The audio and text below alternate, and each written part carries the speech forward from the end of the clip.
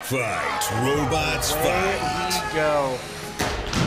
Whoa, a huge hit. Huge roofing, hitting the body there on Supreme Ruler, ripping off one of those forks. That robot has been completely torn apart. And it's gone! It's been freed, and Minor Threat 5 is kicking again. Wow, look, and the bicycle tire here is being stripped away. This is incredible. Both robots taking on considerable damage.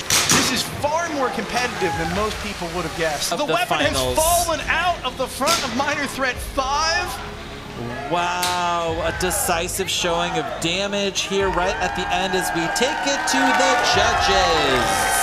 What a fight. Our judges' decision is in, ladies and gentlemen.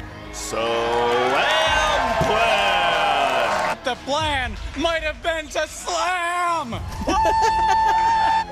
Hold it high. Congratulations, Brendan.